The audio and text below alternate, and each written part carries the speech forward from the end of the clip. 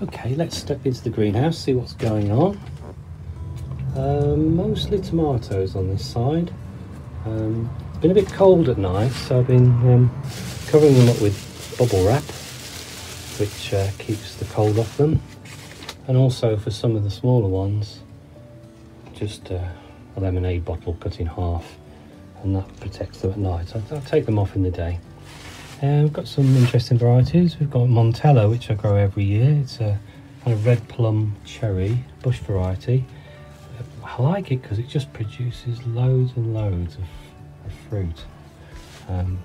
Great plant if you want lots of tomatoes. This is a new variety here, trying yellow Mimi, I think it says. Should write out my labels better. And there's Shimmer. Grew this last year. It's got a nice green tinge to it, lots of green lines amongst the red. It's very pretty fruit actually. So a lot of tomatoes out there, some yellow delights, some sun gold of course. You can't grow tomatoes without growing sun gold, can you? And those are there.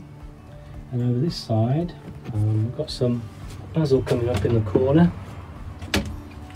There he is.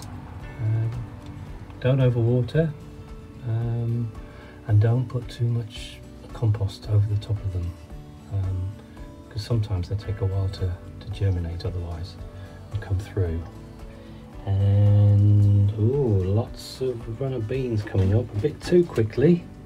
Probably sowed them a little bit too early, so I might have to pot them into bigger pots before potting them on, or planting them out, sorry. And go, a few more.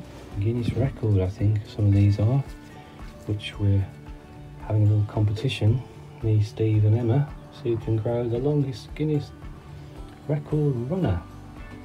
So a good start, but you know, there's a long way to go.